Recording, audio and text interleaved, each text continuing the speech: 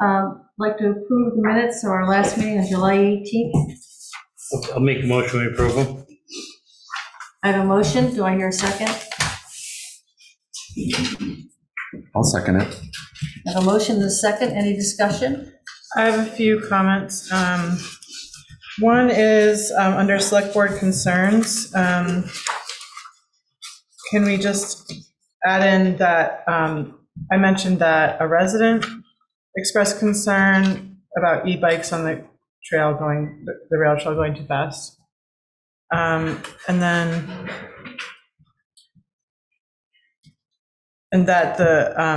that we understand it's the purview of VTrans and not the town.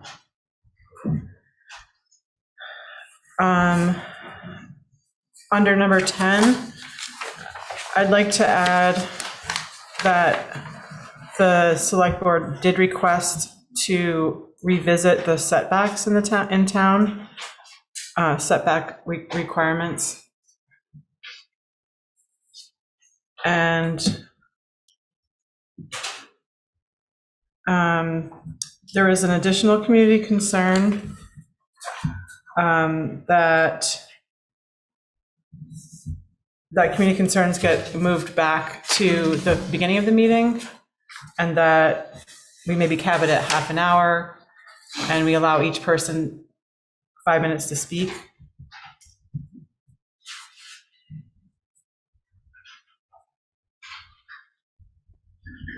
And I'm wondering if we can, I know this isn't meant to be a full recap of the meeting, but if we can mention in the community concerns the proposed changes to the zoning bylaws north of Brooklyn Street. That was the majority of the concern, correct? What was the last one again? I know that the minutes aren't intended to be a full recap, but I'd like to have mentioned that the proposed changes to the zoning bylaws was regarding the proposed changes to the zone north of Brooklyn Street, or on North Brooklyn Street. West of Brooklyn Street. West of Brooklyn, thank you. Yeah, thank you. I have the affliction of growing up here. I really don't know north and south and many road names. And also over the condition of the roads, I think we could mainly say Cody Hill, because that was that main concern under community concerns. That's all I have. Any others? Brian, you're all set? I'm all set. Okay. All those in favor of the minutes as revised? Aye. Aye. Aye. And okay, I don't have to say opposed, do I? If everybody's agreed, okay. Moving on. And minutes have been approved. Anything for liquor control? No. Thank you. And on to new business. Introduction to the new Morrisville Village Manager, Scott Johnson. Oh, he's up here. Scott is online this moment government now. Like to wait for that one about later. Sure, we'll move that on. Okay. Next on the agenda is Attorney James Barlow will address ideas regarding the structure of Morristown Development Fund. So I spoke with Barlow and asked him to fund and address our MDF, Morristown Development Fund. It's an organization that's been in existence for about 4 decades. And it's a fund that is available here in town for those. It's like a gap funding, I guess. Steve Leach, he's the president of the MDF, and there's other members of the MDF here as well. But it's a gap funding for those who might need just a little bit more to get their initial funding for a small business start. It's also there for folks who are on one of the projects that, again, similar circumstance. The bylaws are the original bylaws. They're very, very antiquated. They involve personal names in them from the original founders of this fund.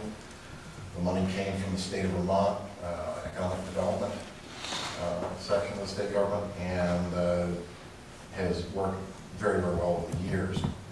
But the current board is uncomfortable continuing to work under those bylaws because they are so antiquated. So I reached out to Jim.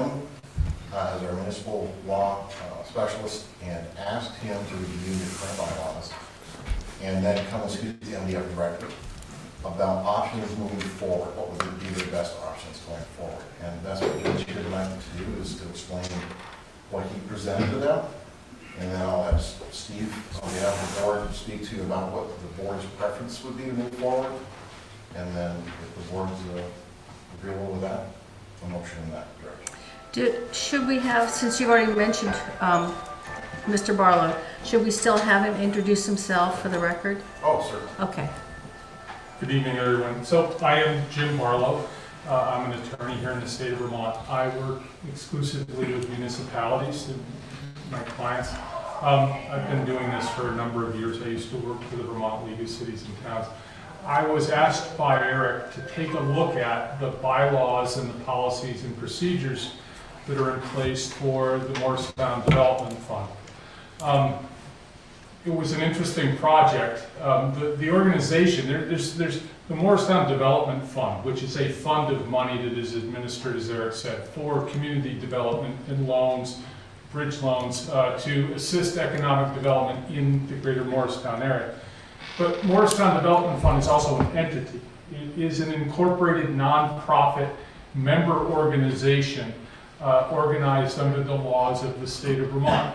It was originally set up in 1987 as part of a process by which some community development funds came from the state of Vermont to the community, to Morristown. Then those funds come back to the town retains those and then can use them in a sort of revolving loan type situation to promote economic development in the town. So that's how this money originally came to the community. As Eric said, when it was formed, the entity was formed in 1987. So it was an interesting project to go back and look at the original bylaws, which is, I understand, have never been amended since that time. So we're looking at 31 years now. It is a member organization. The members are referenced as specific people who signed the original Articles of Association. Anyone can be a member as long as they're nominated and chosen to be. Of course, like a typical nonprofit, you might think of it as about like the organization of a nonprofit library, where you have members, and then typically the members choose a board of directors. But in this case, you folks have the authority to choose the board of directors of the development fund. The board of directors is responsible generally for oversight of the day-to-day operations of the fund and of the entity, like you folks are responsible for oversight of the operation of the town. And then that board of directors has the authority to elect officers, who again, more refinement on the day-to-day type of duties. And they're the typical chair, vice chair, treasurer, secretary. So there is out there this entity that has existed since 1987. And is still there to this day.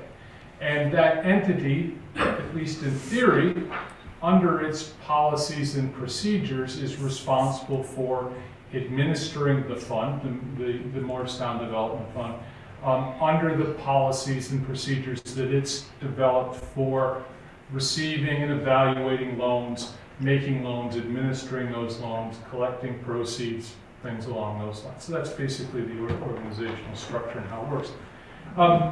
The bylaws look as though they were typed on a typewriter back in the day, and the policies and procedures were likely printed on a dot matrix printer, maybe a couple years later. So that's kind of where it's been, and it's a very static sort of, it is as it was back in the day, and nothing has really changed to sort of address changes in your community, different approaches of the organization and how it goes about administering the funds. So I came in, we had this meeting, I sort of laid out this is what you are, and this is theoretically on paper how you operate, and which resulted in a discussion that was in essence along the lines of, that's great, but that's really not how we operate today. There's a pretty significant gap, Jim, between what you're describing on paper and how we're functioning these days. Which led to a further discussion, well, how might things be changed or modified to bring the current realities together. So how could we change our bylaws, our policies and procedures, or our operating approach to this to make it more in line with what we're actually doing today? And there were some thoughts about maybe what might be a couple of different directions that might work for the organization going forward based on that discussion. So maybe now, Eric, would be a good time for them to sort of talk about what the thoughts were about how the entity might move forward. Eric, maybe representative from MDF talking about their thoughts on moving forward.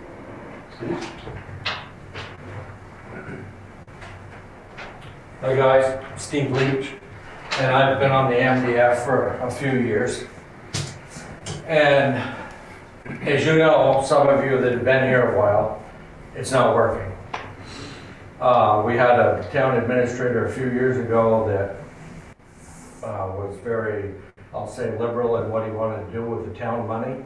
And as Jim just pointed out, this is a fund that is in a nonprofit organization, but it is spilled over into the town now. So Sarah has the money in the vault, if you will. It's all, she takes care of it. We don't do any of that. We do not do anything with the funds after we lend the money. We had an agreement with LEDC and it didn't work, so we came to the town and we've kind of been partnering with the town to do it. And there's a lot of people that don't want to borrow money because they're afraid everybody is going to know their business.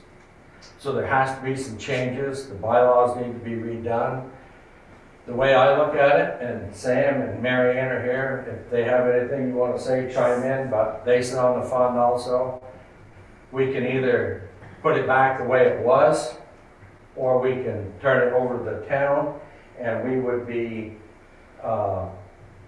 we would sit there and make the loans as an advisory board to you guys, because if it's town money, you have the final say on it. Basically, I think that's where we are. Okay. If I might just sort of maybe help formulate that a little bit. There was a discussion about going in one of two different directions. One where the Morristown Development Fund Incorporated would operate essentially autonomously or more autonomously apart from the town. Likely the finances, the money that's being held would come out of the town and be held by the entity itself under its own taxpayer identification number. They would operate sort of independently, more independently of the town, under their own bylaws and under their own policies and procedures. Probably the day-to-day management of the loans and the funds would be outsourced under what might be a loan servicing agreement. So an entity that's like a bank that is familiar with approving, processing, collecting on loans would handle that function. And the board would serve as in a director's function to review applications, oversee the operations, oversee the loans, and just on a higher level, oversee the operation of the fund. So that was option one, sort of the be more independent and go back the way things were. The other option was potentially to dissolve the separate entity, Morristown Development Fund Incorporated, and turn those monies under the full control of the town, which essentially would be you folks, with the former development fund directors acting as an appointed committee advising you on sort of the, we think this is a good application, this fulfills the requirements that have been set out, and this is why we recommend this to you. That, I think, still talking, the conversation was the day-to-day management of those loans, because that's a pretty sophisticated undertaking to be, putting out loans and collecting on them. That also probably would likely be done under a loan servicing agreement with someone who's familiar with that. But perhaps the town's administration, the treasurer, the finance department would have, would be the intersection on the financial part of it, with you folks sitting over top of that and making the broader decisions in consultation with that, with the MDF advisory group, we'll call it. So that's really sort of the genesis of what came out of this two ways to go, two potential paths. And it was Eric's idea that maybe we bring this to the board and give us some direction.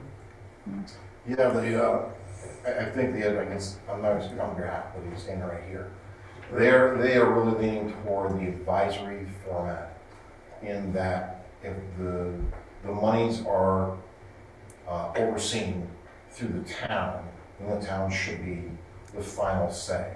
And although it sounds like a rubber stamp, it actually is a three different entity, three sets of eyes looking at the documents. The outsourced bank processing the loan, coming up with their recommendation, going to the MDF. The MDF now taking a look at it and their consideration, whether or not this is a good risk or not. And then coming to the select board and saying, this is what the bank has said, this is what we feel, we think this is a safe bet. And obviously, if the bank or the MDF, either entity says, this is too risky, we're not gonna do it, you wouldn't even see that. You'll only see them come to you with a loan that they feel strongly about, that is a good risk to get out there. That's the direction they would like to go in.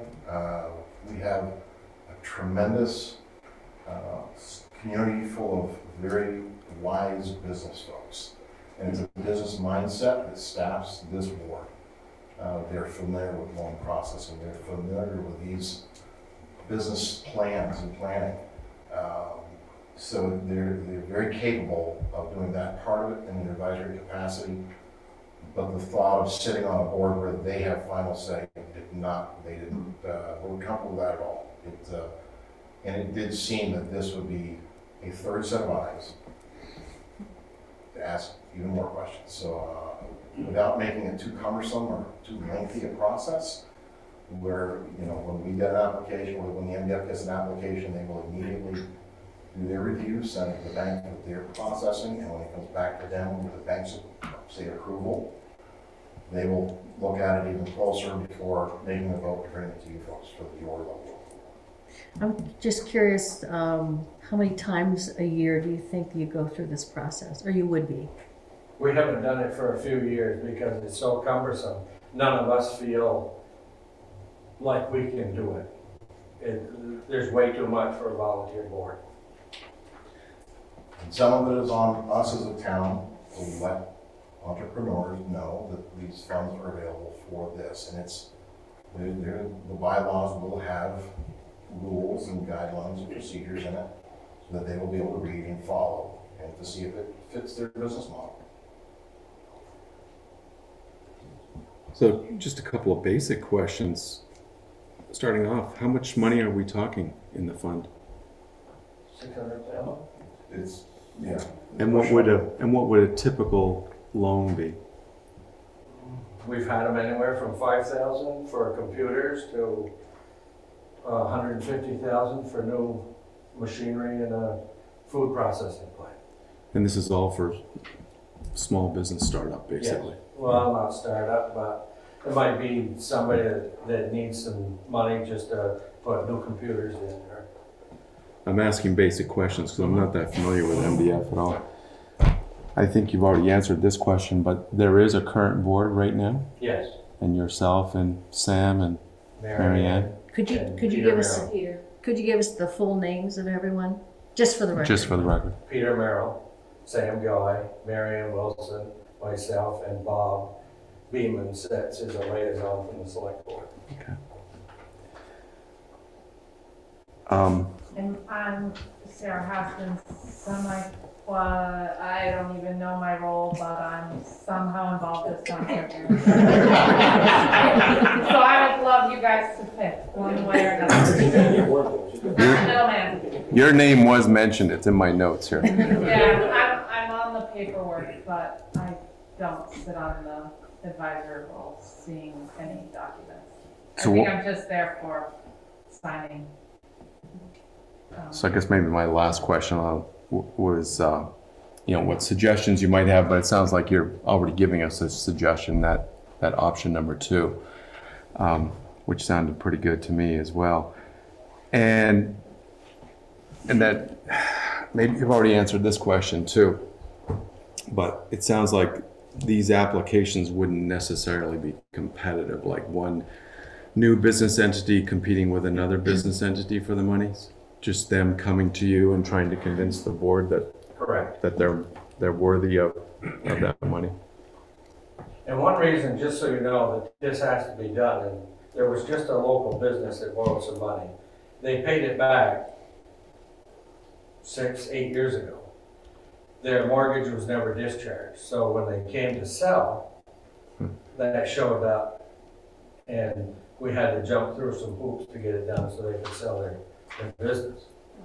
And that's the kind of thing that they just fall through the cracks, and because we don't have anybody that works for us. And we're always in a second position. Usually, yeah. Who would be rewriting the bylaws? Would the committee be doing that? Jim? Or Jim would be doing I would assume you guys and us. Okay. Sorry, And Jess. either option would include an outsourcing of the administration of the Yes. loans, yeah. So that would solve maybe that cumbersome issue where you can't really do all that administration. Right. Because you guys don't want. Yeah. My finance department is not even going on No. all of the months. I think that they're canceling the Right. rescue loan and all that. And that's how it has been. And the Union Bank has been servicing any, Okay. And this is and people something, make their payments to the bank. if we try this, I think it's a good thing. We can change it if it's not working Yeah. at any time, yeah. What's the process for changing the bylaws? That's very interesting. We have to remember that this money didn't just fall out of the sky, okay? And the Agency of Commerce and Community Development brought this money to the town. And that money came with, most likely from HUD, under federal regulation. So this process of transferring from the MDF Incorporated to control by the town, I estimate we're going to have this plan at least run by and approved by the Agency of Commerce and Community Development, because ultimately they still retain some measure of oversight and responsibility for it. So I would anticipate going to them and saying, this is what we anticipate doing. Technically, I think it probably would take the form of something along the lines of an asset transfer agreement, which basically between MDF Incorporated and the town saying, we anticipate and will transfer these funds over to you, the town, for your control and oversight under these parameters that have been approved by ACCD. And then ultimately the dissolution of MDF Incorporated as a separate entity. Okay, so they just sort of evaporate and go away after we've got a plan to transfer funds and oversight of the funds over to you folks. So would it be called something else, and how would people act? Maybe that's a question for the board. It would be I would anticipate it would still be called the Morristown Development Oh, got Fund, you, but it's just under the oversight, completely under the oversight and auspices of the town. Of the town. Of Morristown, rather than having this other entity out there in the wings. I think the board themselves had been discussing changing the name just slightly to add the word loan. Mm-hmm. Then it doesn't sound like it's a grant fund, but specifically it's all funds. There's an expectation for payback. So excuse my adjective here, but would it be a simple vote of the select board that would make this happen, or would it be an article that would go to the town?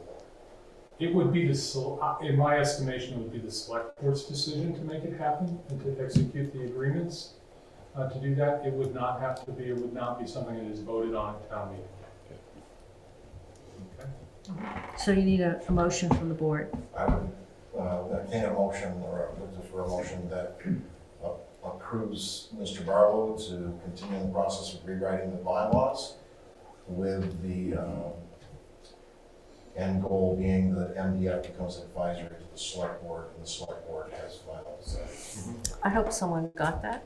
Yeah. I'll make that my motion. Okay. Judy got it. Do I hear a second? A second. Any discussion? One point of clarification. Sure.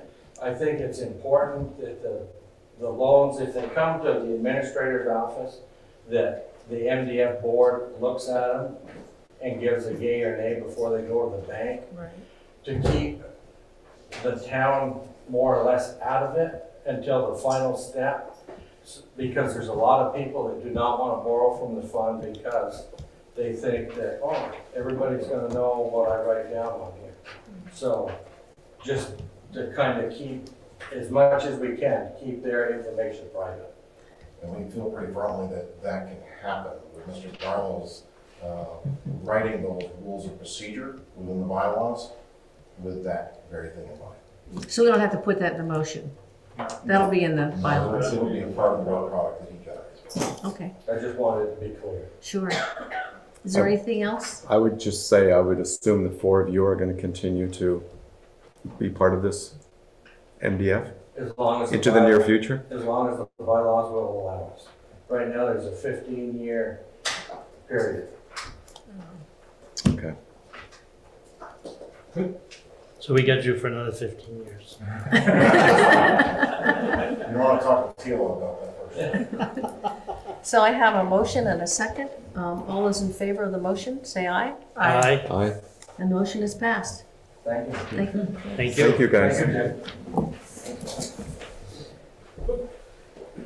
Do we have Scott back with us yet? No, he's not back. I'm happy to finally, James put a face to a name. There he goes. Yeah. I had him pictured as somebody who looks so very different, so it's fun to see Yeah. the actual person. Goes through our doors. I know. So, yeah. I thought he was an older gentleman and kind of Same, like yeah. 5'10" or something. Same. So that picture. Yeah. So Scott Johnstone has texted me, and the internet is out at his house. So if you Oh. want to tonight, we'll bring it back for him. Okay, all right. So the next on the agenda is approve the grand list errors and omissions, Morristown Real Estate LLC. Make a motion, we approve it. Can we just have an explanation on that? Is Yeah. this, whose property is this? Or I guess after we second it, we Yeah, can let's- discuss, yeah. Do I have a second? I'll second. Okay, discussion? Thank you. Can we just get some insight into who's? There was a grievance filed in this through an email. Yes. There was, so the email is date timestamp. For some reason, it did not reach those by the deadline. And they brought in the email with everything they printed, and they said, how could I not get a grievance hearing? I filed on time. The mysteries of electronics. So Terry saw the date and timestamp. They heard the grievance, and they made an adjustment to the value on the property. This is a, sorry, go ahead. Sorry. They're changing it down $60,900. That's Terry's assessment. And this was from the recent appraisals? No, not the reappraisal that we're ongoing. No, this is an annual event for tax grievance procedure. Okay.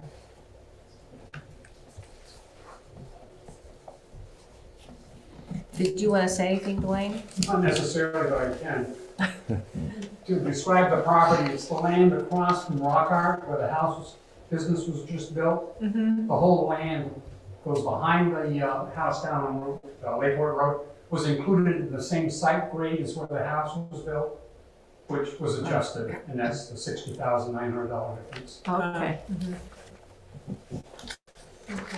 So, any other discussion? So this is coming to us because this normally wouldn't, the Board of Abatement wouldn't take care of this normally. No, this is an admitted error or omission, that's the name, and the listers and Terry have gone over this property and made their adjustment here. And in fact, when I read the note here, it says, owner sent a grievance request in time, but had the email address incorrect. Request was timely, so they mistyped the email address. That's why. Not to step on the lister's toes, Dwayne can correct me, but the process for the new board members is once the grand list has been lodged, any changes that need to be made from now through December 31st have to be run and approved And there may be others. by you. And there may be other. There typically are, especially like, I don't know, homestead declarations, because the deadline is after. So, you may see more of these, then after December 31st, no changes can be made to the grand list. All right. Thank you. Any other questions? All set. All those in favor, say aye. Aye. Motion is passed. Next on the agenda, proposed street name ordinance. Yes, so last fall I brought this same street naming ordinance. You approved it, adopted it, as the process goes, and I missed the deadline. It completely went away on my desk after the meeting, and Abby brought it back to my attention a couple months later. She assumed that it had gone through and was fine, but it wasn't. It wasn't enforced because I didn't hit the deadlines for advertising ordinance changes, like we've been through recently with the noise ordinance. So I'm bringing it back to you to ask you once again to adopt this. We will reset that clock and start the process for adopting this in a legal manner. So this is kind of like going back to the first reading. Is that what this is, sort of? Sure. I mean, the changes you have here, this is the same document that I presented to you last fall. Right. We've changed absolutely nothing with it. It was So- just simply that I missed the deadlines. Do we have to, like, if we go, okay, we approve this tonight, then do we have to wait some more time period for Yeah, that? the process calls for a time period of about 60 days during which there can be an appeal by taxpayers of voters if they get 5% of the voter checklist to sign a petition to stop this ordinance. Okay. And the big point of discussion was around posting the E911 number on your house. Was that correct? Was that the big? I think that was the Reason biggest for the piece. change? Yes, I believe. Okay. If I remember correctly. Yeah. Brian, how about you? There were some very outdated penalties written in the Oh, old right. one that made no sense whatsoever.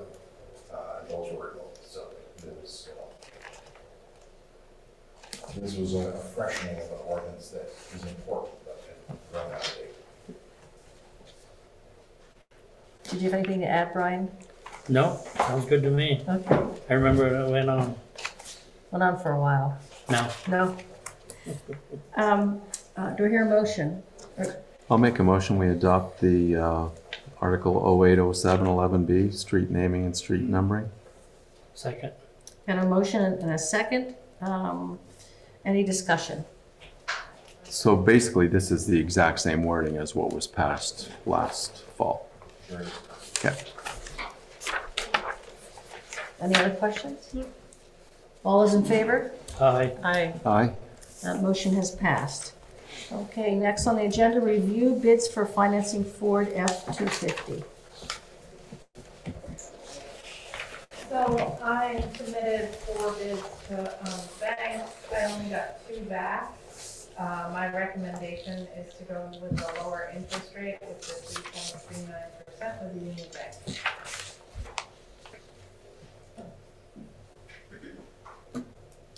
I make a motion, we do that. I have a motion of a second. I can second. Any discussion? And this is for the highway department. Right. Okay. How does this fit into our budget? It's budgeted, the payments budgeted. Great, thank you. And this includes a warranty, like we're doing. This does. Oh, sorry, Kevin. Usually wearing your blaze. You approved the truck Yes, last meeting. we did. Oh, now we're the loan. Now Okay. This is how we're gonna pay for it. Gotcha. Okay. Good, thank you. Any more questions or discussion? No, it's just interesting, the Union Bank always comes in lowest and I know. significantly lower. Yeah. It's not much of a Well, decision. we do have banking business with other banks in the community. We have done other business with other banks, so. Yeah. The breakdown is interesting because it's smidges apart. We're only talking sometimes 1/10 of a percent, but every 10th is worth money. I have a motion and a second. All those in favor? Aye. Aye. Okay, motion has passed. On to old business. So let you guys know there will be loan documents to sign, probably end of the week. Okay. Okay. You'll send us out a, I'll send you an email. great, thank you. Eric, do we have any other old business? Okay, and a motion to approve warrants. We don't have anything to sign tonight. Oh, yeah, Oh, it's just stuck over here. okay. I'll make a motion to approve warrants. I'll second it. Have a motion and a second. Any discussion? All those in favor? Aye. Aye. Aye. Motion is passed. Approval of warrants is passed. Town administrators report. So I'll change my order in which I'm reporting this, because I did give a comment about e-bikes last week. And I reached out to Jackie Casino, who is the head of the state of Vermont's rail trail oversight. She has a nice title, don't remember exactly what it was, but she was hired in April to oversee the adoption of all rail trails in the state, and overtaken by Department of Transportation. So I talked with her about different issues, not least which was mowing. The state is informed everyone they're only going to mow once this calendar year and twice next calendar year. And we have had a volunteer in our community mowing that trail through Morristown and into Hyde Park for a couple of years now, on a couple of weeks basis. So that's why it's been so beautiful. So that has ended. The liability, the state will not allow volunteer work like that. They're going to contract out the mowing. She's indicated that going down the road, the louder the voices, the more apt V-Trans is to adopt a third mowing at the very least. As I said, in the beginning of the year, the grass is growing fastest. Something before Memorial Day would be nice, just fulfill the line would be nice, and then perhaps middle of August. The grass is slowed down by then. Perhaps that would get us a balance that we could work with twice a year. We're going to be walking in knee-high weeds. So anyway, she just encouraged me to speak to the legislative delegation to put pressure on the add a third mower. As the e-bikes, this is the first time that they've had a complaint or heard of a complaint of the speed of the e-bikes, but not really surprising. They look very long. And I just asked, I said, there is a rail trail speed limit for snowmobiles in the wintertime. Didn't know if they considered anything about e-bikes in the summer. They had not yet, but she did that. So they'll discuss it sometime. Thanks for following up on that. No problem. I attended a Conservation Commission meeting last week and talked to them about the possibility of them being an additional group of eyes to help us in the Beacon pit. As we are still waiting for our permit to come through, but that if they would be so kind as to help us to monitor for any outcroppings of Japanese knotweed and the invasives we have up there, we really appreciate it. It's another 300+ acre parcel. They already named the town forest, which is over 300 acres. So I'm not expecting miracles from the group of volunteers for that. But I thought perhaps if they were just times a year, maybe just took a walk around the edges up there and take a look and see if they spot anything. So if there is spread, we can catch it quick. So they're entertaining that. They're going to take it back and talk about it and go from there. Been doing and finishing up the employee annual reviews and goal settings. Been going very, very well. Such a great group of folks here, motivated and looking for more education, which we're looking to get that way as well. And as of today, the 1111 permit came in from the state of Vermont, so we now have our permits in line to continue and complete the work for the Bridge Street parking lot, which is right in the bypass. Add some additional parking, not necessarily in the center of the downtown, but parking is better than needed. Excellent. And when's that slated to be finished? We really don't have a timetable. There's obviously a sunset on grant that's $40,000 match, but we're late in the construction season now. The work that we have left to do is the final grade paving, sidewalk work, stuff that our guys aren't going to be doing.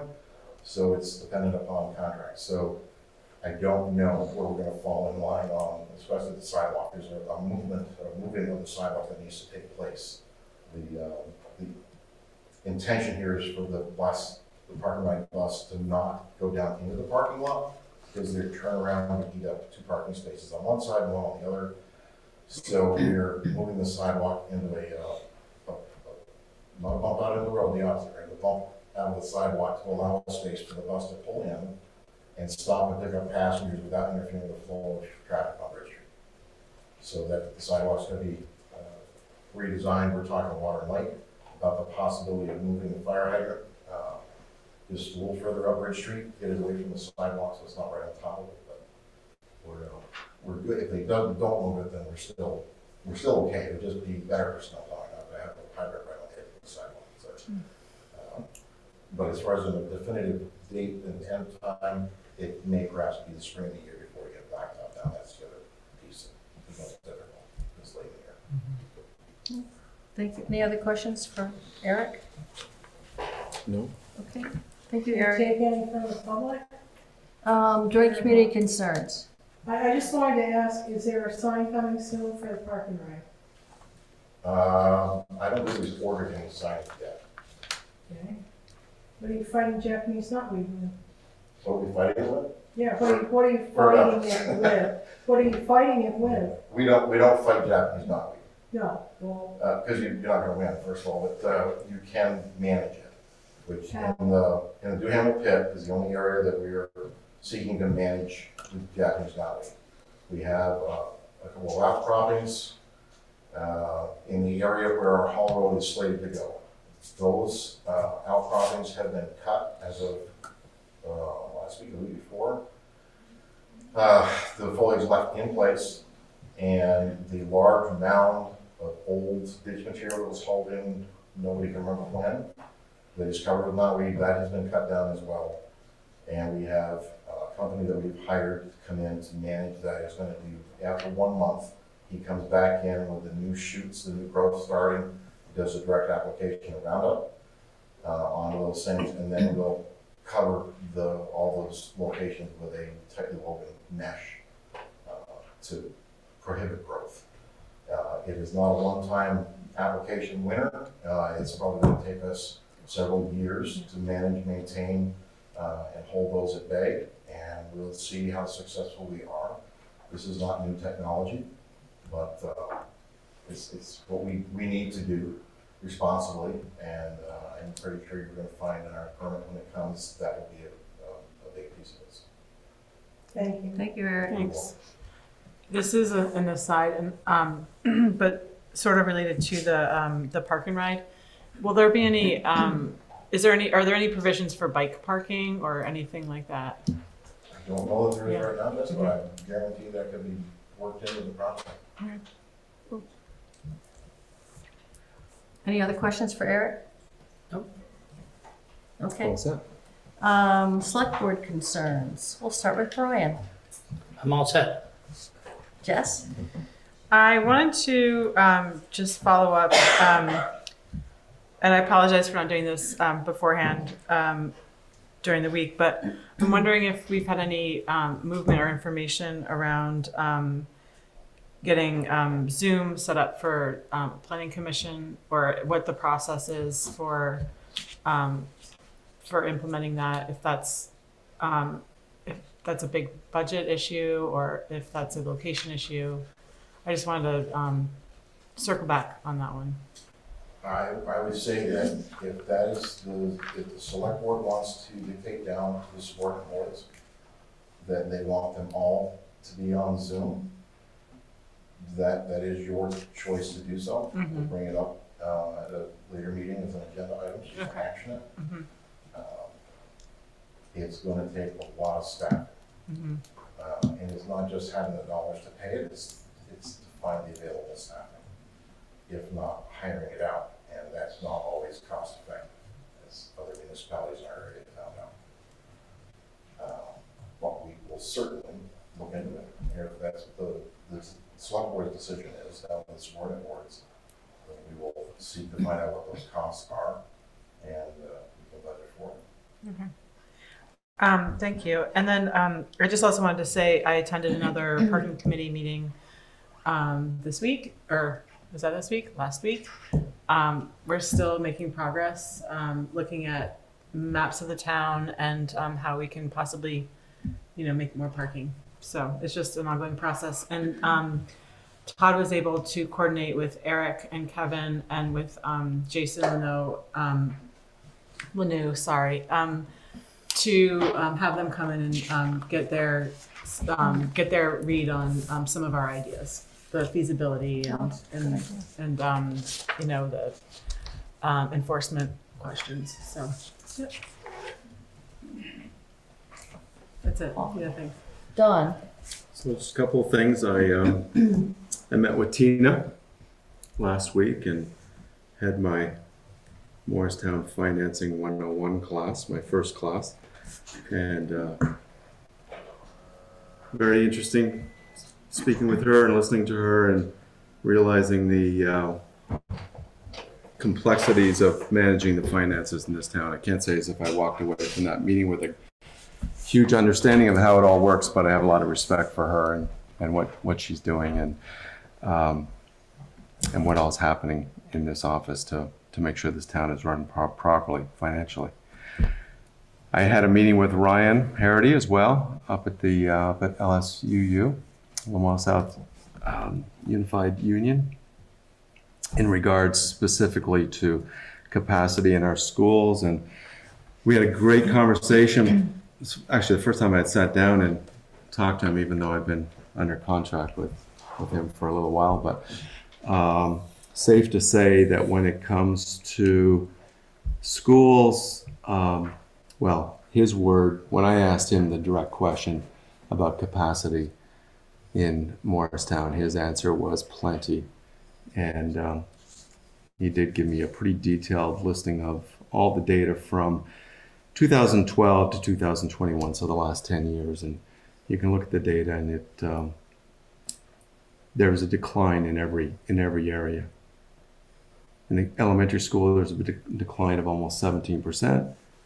In the middle school, a decline of 8%, and in the high school, a decline of 3.5% over the course of those 10 years. I certainly don't want to take away from the importance of the discussion of development that's going on in this town right now. I have concerns about the development going on in this town. But I think it's safe to say schools are not the issue, not right now. That's not to say they're not going to be in 10 years' time, or 15 years' time, or whenever. And then the last thing, I just want to echo what Jess said. I've had a number of emails and requests about planning commission, planning council meetings in particular, but I guess all of our subordinate boards, and the suggestion that maybe we get them in Zoom. So I also would be interested in just the cost. And I appreciate what you said, Eric. It's not just the money, but it's the manpower. It's the person power. It's getting someone to get in there and do it. But clearly there's people in town that would like to see that happen. So I guess I'd like to see that addressed. I'm not saying anyone's not addressing it, but I think it's something that we do need to talk about a little bit going forward. I don't think it's going to go away. And that's all I got. Thank you. I forgot to mention that Bob is not here tonight. He's trying to get back from his job, was working in Europe. So the airports weren't cooperating with him getting here on time.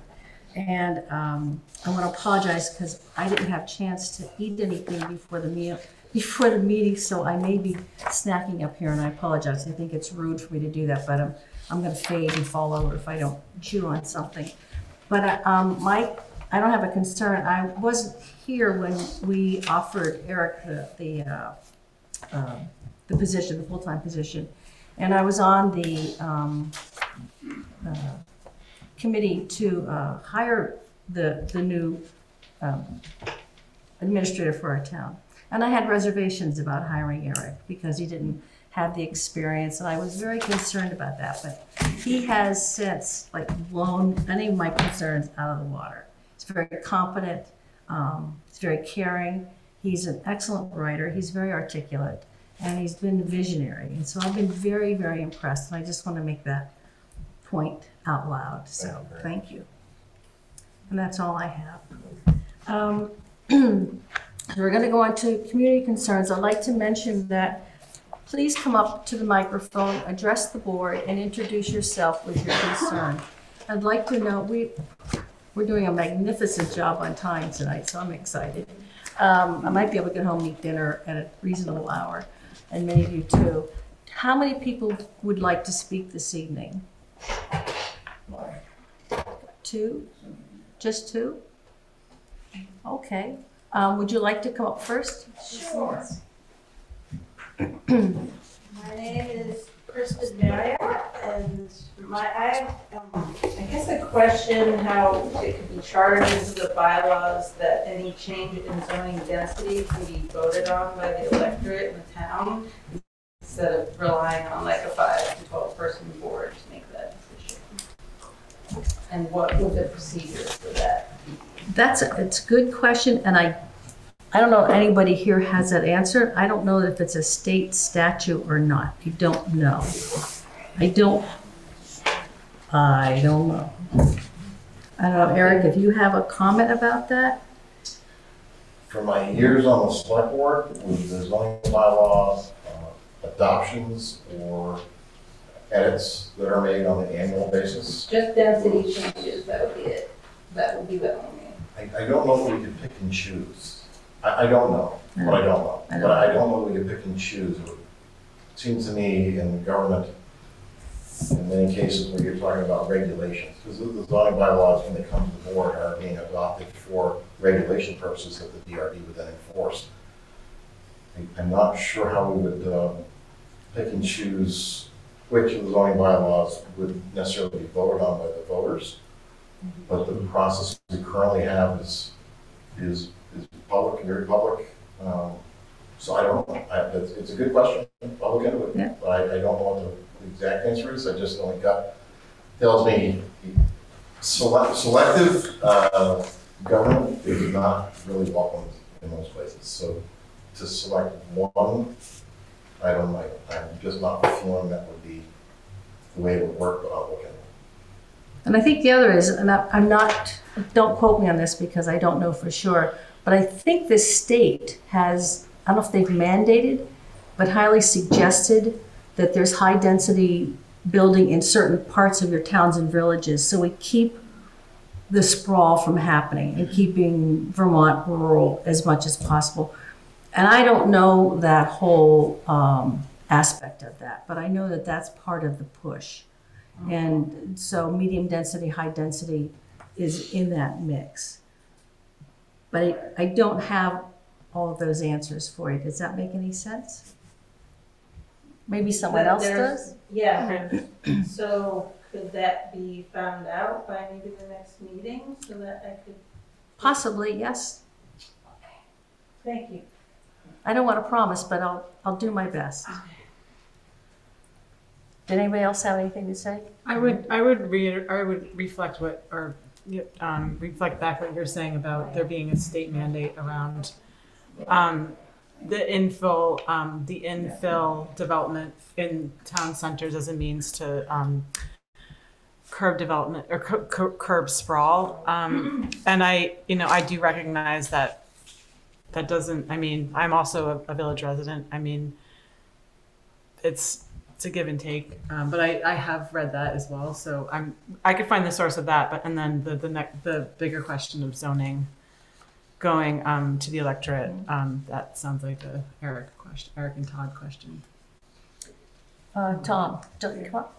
Yeah. My name's Tom Cloutier. I'd just like to make a comment that about setting rules on how long people can talk. And 5 minutes and then it goes on for a half hour. Now, I've been watching the board for like 4 years now. And this board, I can tell you, I know you work hard. I know you work hard off hours, going to like all go to different meetings and everything else. And we appreciate that. But you only meet us twice a month. And you give us say an hour, that means the people to talk to you have 2 hours a month to express their grievances or express their thanks for how well you're doing. So I would highly recommend you not putting any limits on how many people are gonna talk. You got 5 minutes, therefore we'll end in a half hour, or anything like that. And if somebody comes up here, like I might be doing overstating like 3 minutes, your leadership on the board can shut that down in a nice way. And that would solve the 5-minute rule, or whatever it is. And the other point I want to make is, I think we're really concerned about this development coming up Brooklyn Street. And who knows what's going to happen. I think what we're seeing now is we'll have to wait to see just how bad it's going to be. Or maybe it's going to be good. And if we put some sort of moratorium on this building and see what's going to happen, then I think everybody would feel a little bit better. And unless you can like guarantee me or assure me that, say, a funeral home, for instance, was sold to a developer and the developer decided to put 120 units in it, that won't happen. And I don't know if you guys can assure me that right now.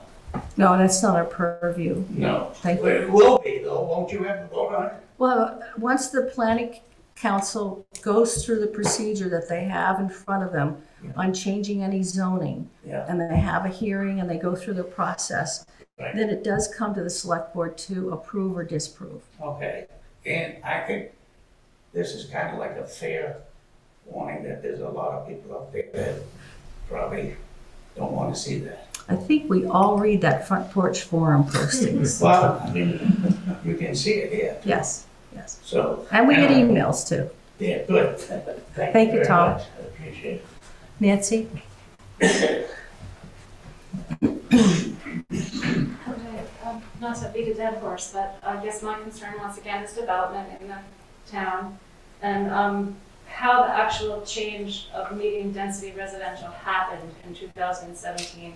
Looking through all the minutes back from day one, we cannot clearly see where it is actually changed in the medium density residential on our side of town. Changed in Fairwood Heights, it was very clear, but there's no specific conversation in the minutes stating that it changed on our side. So we're really concerned about how that happened, but we don't even see it in the paperwork. And through conversations with a number of people, I know that even some members of the select board were not really aware of the consequences to that decision, how it would affect the rest of the town when they took the multifamily out of the medium density residential. So I think there wasn't enough research and thought put into that change when it happened. Brooklyn Heights, I live in Brooklyn Heights. We're not opposed to multifamily homes by any means in medium density residential. We're opposed to multifamily and high density. There's a huge difference. It'll change the whole character of that street. The traffic is already atrocious coming out of Brooklyn Heights and going into town. There's 10 to 15 cars back where we're not supposed to have any traffic anymore. And then the last piece was, I don't know if there's a study about the growth of the town. Right now, according to Todd, there's 427 new addresses on the books for Morrisville. There's only 550, the population is 5,500 in Morrisville, correct? About that. That's a huge percentage of new people in such a small town. I don't think it's a smart way to move forward. I mean, it took how many years to get 5,500 people, and now we're going to bring 500 in every year is really the way it seems. So anyway, I really would like everybody to go back and see and explain to us how the change happened, where in the minutes, because that's not clear to us. Could you just, for the record, just state your name? Nancy Pritchard. Thanks. So Nancy, I did a little bit of research and I can answer a tiny bit of one of your questions. And because Brian and I are the only ones on the board right now who were there. Bob was, but he's not here tonight. And I haven't talked to Brian, but I'm assuming he remembers when we made that change. And when the change was made about the Fairwood Parkway area, changing the density, it was not clear that it was going to change anywhere else, because the only change right now that zoning change made was to the Faith Funeral Home property, because many of the other places on there are already multifamily homes. So nobody knew that that property was going to go up for sale and the funeral home wasn't going to be there any longer. So we didn't know what we didn't know at that time. So it's always been going back and saying, oh, there was maybe an error made several years ago. We did, but those of us sitting on the board, nobody knew in town that that funeral home was going to go under. Right, and I'm not really concerned with the Faith Funeral Home. I mean, that is what it is. I think that if it was what it was before, a multi-family, medium density, they could put 6 units there. More power to them. No complaints about that. 17 units, yes, I have a complaint about that. And I think, once again, the change in Fairwood Heights affected way more than just Fairwood Heights. They're now low-density residential. They're not even part of medium-density residential. So when you make a mistake, we're all taught in life, you make a mistake, you fix it. You don't kind of And I think the planning council is working on that, and that's where it has to be. We can't fix it. Well, we keep running into walls. Every place we go, we're said, oh, this isn't the proper place to talk about it. This isn't the proper Or you can place. talk about it. We can't change it, is what I'm saying. Who can change it? The planning council, But can we email them directly? I assume, yeah. Can I clarify just a little bit? Sure. Because I want to make sure we're all talking very clearly Okay. on the process. Planning council deliberates, and the meeting a couple of weeks ago was well attended, was an invite to get public input. And what did that's mean? Okay? So that they're hearing those voices very loudly. Yeah. Once a year, planning council brings bylaw proposals, either new or edited, to what's already there, to the select board for review in a public hearing. During that hearing, public input on any one individual bylaw that can be singled out and had. And at the end of the hearing is closed. At the next regular select board meeting, there will be a vote by the board to adopt all or some of the proposed bylaws.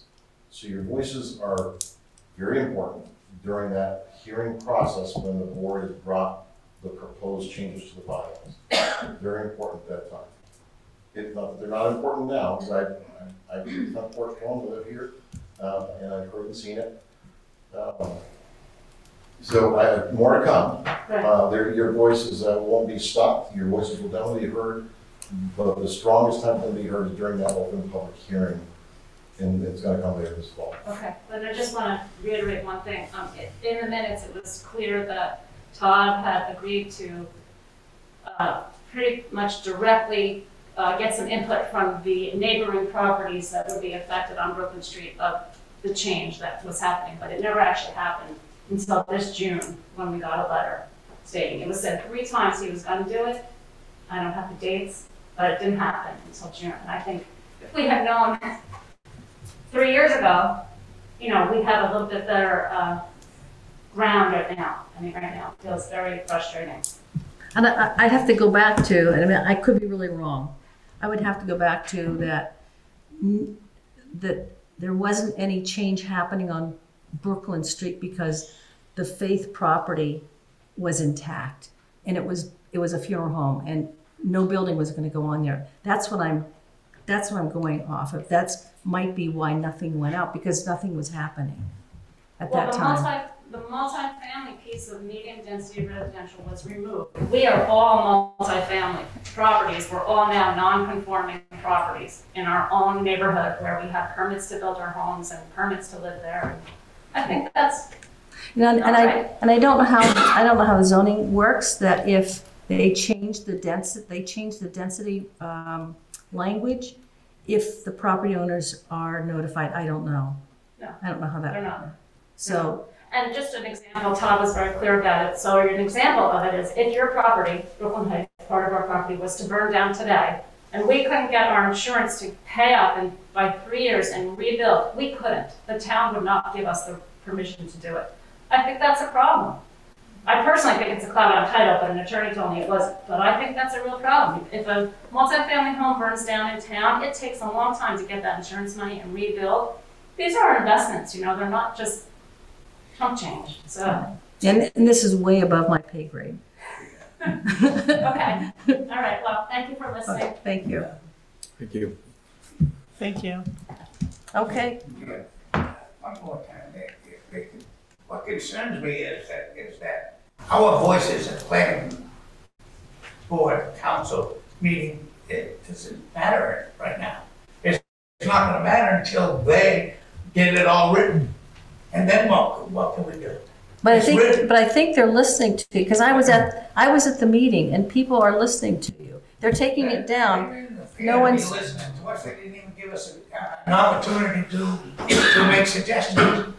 I heard a lot of people speaking at that meeting. Well, I hope I'm wrong. I really do. I hope I'm wrong. But They made us stick to the agenda. There was no section about community concerns. They They don't have to do that. So So, then how do we say our We've been concerns trying to there? get it on the agenda for a while.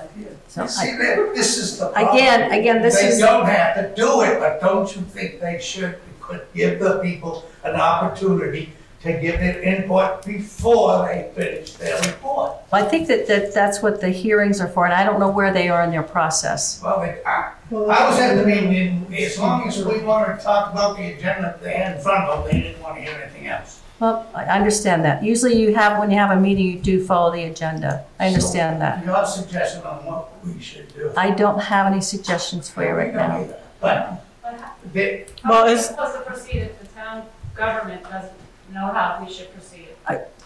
I am not on the planning council. I'm not quite sure how they run their meetings, how that works. Don't mean to pick on you. yeah, No, Beck, and believe me, I met with a voter last week, taxpayer voter, because they did not understand the government process. And I understand that too, because I sat on the select board for a large number of years, and then sat in this job to get even deeper understanding.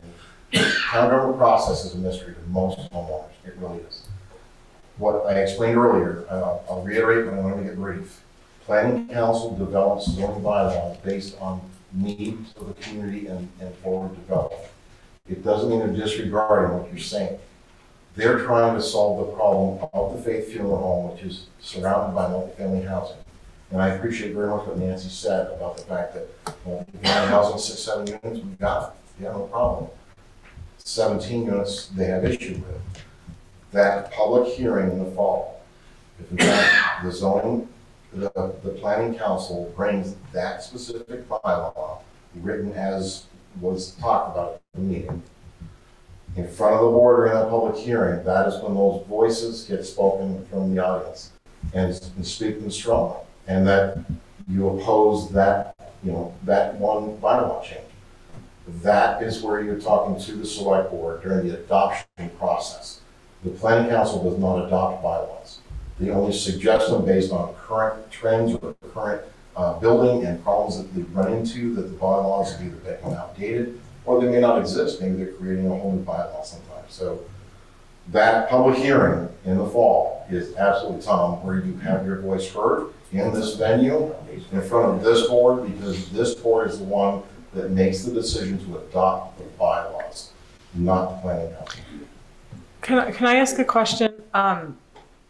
Do the people in attendance now have a request or a set of requests that they would like to see instead of what it seems that the planning council is proposing? We'd like to have that multifamily, medium density residential zoning. Okay. Simple. Okay. Yeah. No. I'm always looking for the actionable item. So thank you. That's the easiest Yeah. way to do it. We Yeah. just want to recreate the wheel and say, Right. this Right. many units on this many height. Right. But you don't want high density allowed. Okay. So I know how our meetings run. If you want to be on the agenda here, you want to talk about something, you go to Eric and you tell him you want to be on the agenda and they'll put you on. Then you've got a spot. this community concerns is something we've added a few years back, just to be, Thank you. yes. We've More tried to forward. get on 3 times to the top. Yeah, but that's here. I don't know how Todd runs it. I would think it'd be the same. You could get on the agenda, because we aren't allowed to talk about stuff here if it's not on the agenda, because everybody out there that didn't come tonight had no idea you were gonna talk about it. So who is the agenda control? Todd or Eric? Well, here it's Eric. For planning council, it's Todd, he develops the agenda. Right now, they have a limited amount of meetings between now and that public hearing to finalize, it's very, very few, to finalize that bylaw presentation that you're gonna see during the public hearing. Yep. So they had the open public discussion a couple weeks ago about that zoning bylaw change. They had great turnout. They heard those voices loudly. I can tell you from the talk here in these halls, you were heard. You were heard. The point being, this is the board who has final say in the adoption of any zoning bylaw change. I can't emphasize enough, be here for that hearing, the public hearing on bylaw adoption. That's where your voices will be heard. If you can't get onto an agenda, I can just tell you, there are a lot of folks out there who have different items they'd like to see changed in zoning bylaws. They can't all happen in 1 or 2 or 3 meetings. These things develop over time. And we understand that. Yeah. But this was a mistake that the select board made, and that's not my word. Understood. I've had the conversation with Todd because I'm not on the board now, but I'm back. We were trying to solve an issue that had arisen in that one neighborhood. Right. In Fairwood Parkway. So the change we adopted at that time was to remove the multifamily residential designation. What we didn't understand was that we were removing it across the board throughout town.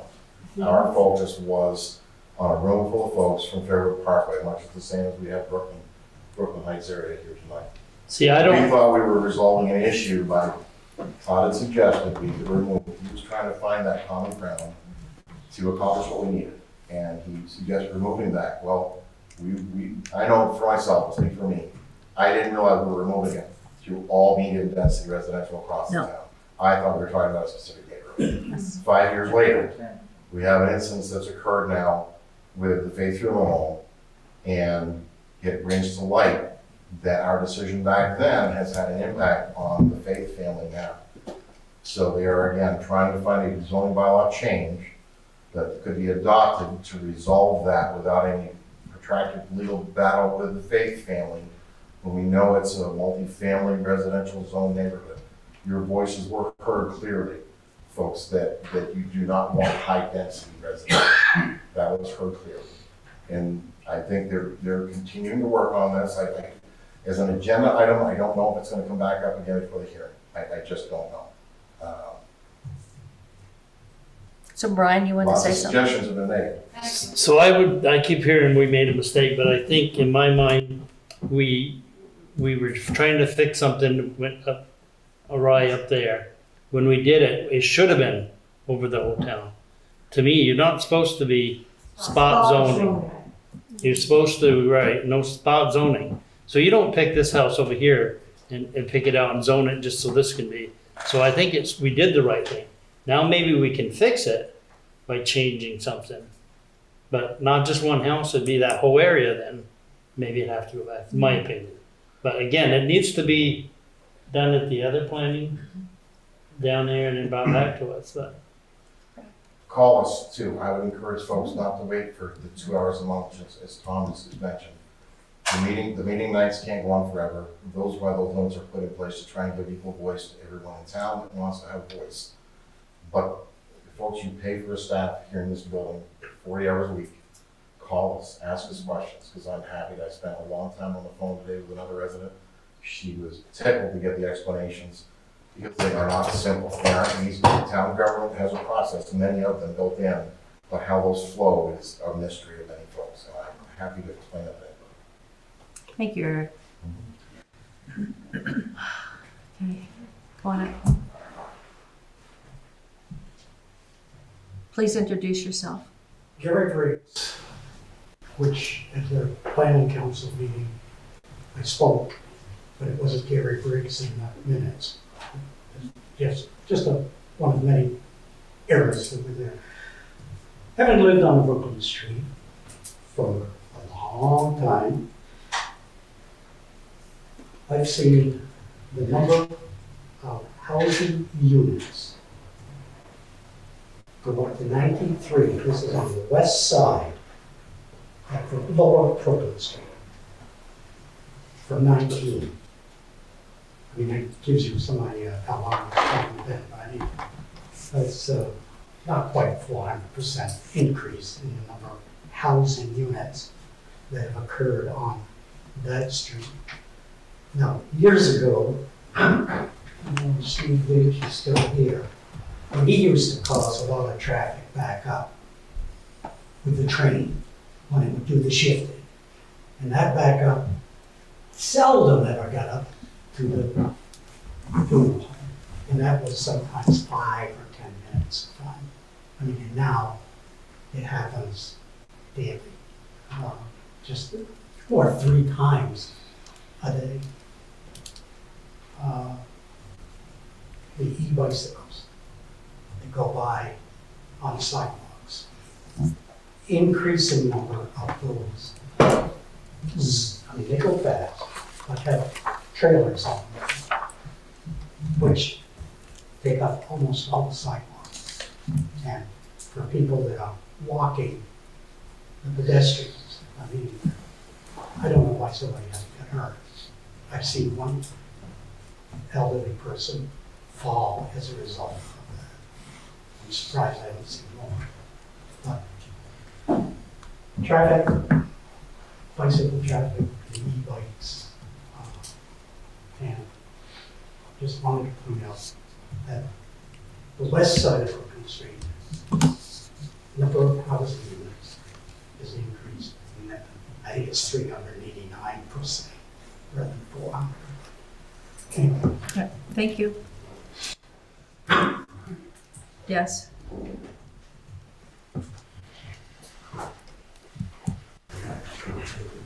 Hi, Mary Lou Nichols. I do live in Brooklyn Heights. What I was concerned about is, I just lost my train of thought. Oh, it's about the transparency. I've read all through these minutes, and I've read a lot of some things that people have done research. We have one particular person that's done 8 pages of research on a lot of this information, and I know on 4 occasions that it was suggested that, and I don't want to blame, like say Todd said or Graham said, or it's not, this is not what this is about. This is about transparency, and if something was said and it's not in the minutes, and some people will then revert back and say, but this is what we did and this is what we thought. So I'm suggesting that we are in 2022 moving into 2023. We're growing, going to talk 500 addresses a year or whatever, but I think we ought to rocket into the 21st century with having Zoom, all these meetings, so people can be heard correctly. And we're not assuming what somebody said or what somebody meant. Because like you say, you've been on the board for so many years, other people come on the board, they weren't there, they don't know what's going on, they say read the minutes. Someone will say, well maybe that's, well what we were really trying to do was fix this. Or we didn't realize that the zoning meant when we fixed that, it was gonna be all wrong. That's transparency. And that's the things that people are asking now. Let's go back and fix this because it wasn't very transparent that the people made the decisions. They weren't aware of what was really going on. They voted on something or they said, we didn't, afterwards they're saying, well, we didn't realize this meant the whole area. So my suggestion is that go ahead and spend the money, rock it into the 21st century, put all of this on Zoom so we're not trying to guess each other and start accusing each other. Somebody said, this one said, that one said, I mean, making things polarized. We have enough problem right now in our country and in our town with polarization of people thinking one way and thinking the other and causing a lot of emotional upset, when really we need using our intelligence, emotional intelligence, and our intelligence quotient So that's my suggestion, is to please, let's get the documentation of a lot of these meetings down pat, so we're not guessing what could have happened, should have, would have, could have. That's all I have to say. Thank you. Thank you. Thanks. Okay, is there any other business to come before the board? Can I just put a plug in, the election's next Tuesday, come vote, ask for an absentee ballot if you have it. Thank you, Sarah. Thank you. When you're ready. No, I'm ready. Can I bring up the Ready? Go ahead. I just have one promise, just one second. Come up, please, and introduce yourself. Sharon Rowell, I do not live in Brooklyn Heights. Uh-oh. We've heard a group, we're doing our homework like you did, and thank you for going to school. All right, so we have school capacity, we have sewer capacity. Morristown Water and Light says no on electricity. They're projecting brownouts this summer. That kind of tells me that we should perhaps be very concerned about the escalating growth. Thank you. Right. I move to find that premature general public knowledge would clearly place the public body or a person involved at a substantial disadvantage. I make a motion to enter into executive session to discuss confidential attorney-client communications made for the purposes of providing professional legal services, subject to T1 VSA Section 313A1F, to include Town Administrator Eric Dodge. And before we second that, I have another motion, but we need to second that and vote on that. Second. All those in favor? Aye. I further move to go into executive session because I find that premature general public knowledge would clearly place the public body or a person involved at a substantial disadvantage. I make a motion to enter into executive session to discuss employment performance subject to T1 VSA Section 313A3, to include the Town Administrator Eric Dodge, Recreation Coordinator Anna McCormick, and Human Resources Director Paula Beatty. Second. I have a motion and a second. All those in favor? Aye. Aye. So moved.